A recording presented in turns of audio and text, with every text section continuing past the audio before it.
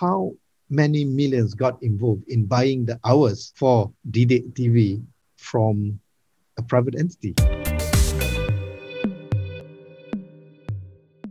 What do you think of the controversy with, because we're talking about online learning and whatnot, and this is how it is, right?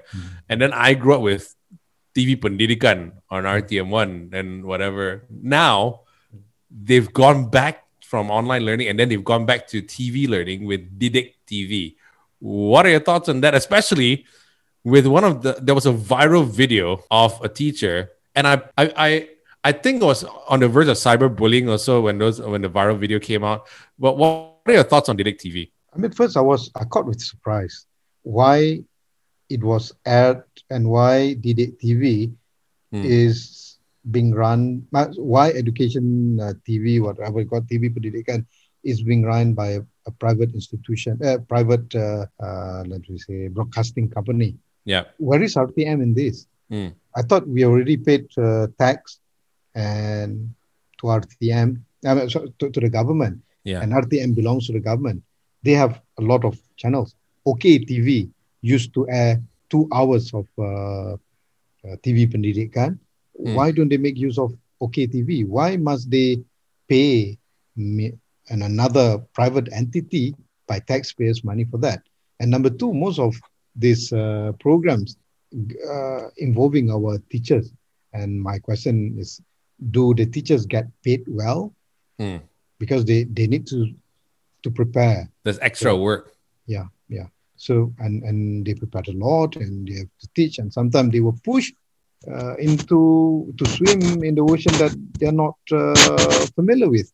That what happened to that teacher, if you remember. When I look at her, I know she is loved by her student because she knows how to teach them their subject, the subject matters. Yeah. The contents, she knows her contents.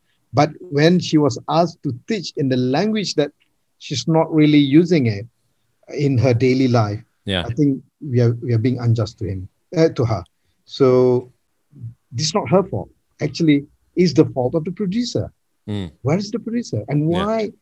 And if this is the quality of the contents that they are giving to our children, I, as a taxpayer myself, I would like to question where is the quality control. And I keep asking the minister and the parliament, saying that they must be very cautious in the quality of the contents.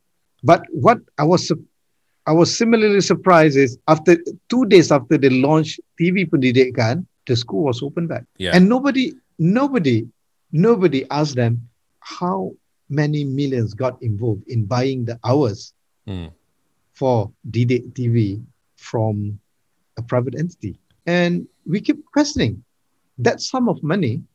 Why can't we use to produce a higher quality contents, and we can use the existing government-owned platform, which is RTM.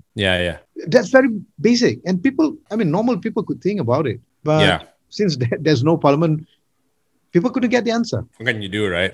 What can I do? But if you remember, JD, when in the 2nd of January, I launched my own TV Pendidikan internet platform, Sophia.my. So I think when I launched that, so I suppose they feel that, oh, an individual can do that. We as ministry, we can do better lah.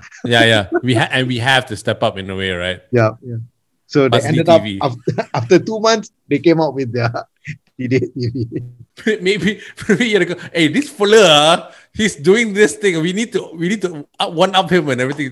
We need to get better stuff. Now let's talk about getting back to English also in a way lah, because having been in that place at the highest level of governance in the country at a ministerial level, one of the ministers recently was found to have used or mispronounced some words. And Adibah Noor very famously actually mentioned that maybe, there was a little bit of an Adibah Noor versus Rina Harun kind of thing going on at one point. It wasn't really what it was. I think I know where Adibah is coming from, being an English teacher. But what are your thoughts on this, on ministers using proper English and having good command of English? And to be honest, it's not the case in many other countries. You go to Africa, they pronounce worse than Rina Harun. Yeah.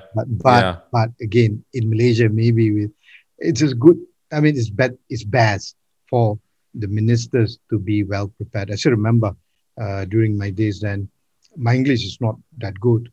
So whenever I'm preparing my speech, I will make sure that I pronounce things well. And we should make sure that our minister would be presentable, Yes. Not only in their appearance, but also when they give speeches, when because they represent us, the rakyat. They represent the people. Because the rakyat sometimes go, when they hear how our ministers are saying certain things, they're like, ooh, I don't know, because that's our face in public right there, right? Precisely. And especially nowadays, when they appear on the telly, it's not only the Malaysians are watching them, even people all around the globe are watching them. Yeah. Hey guys, we hope you loved that discussion, but for the full discussion and all our other videos, click right here. And remember, don't be a dick.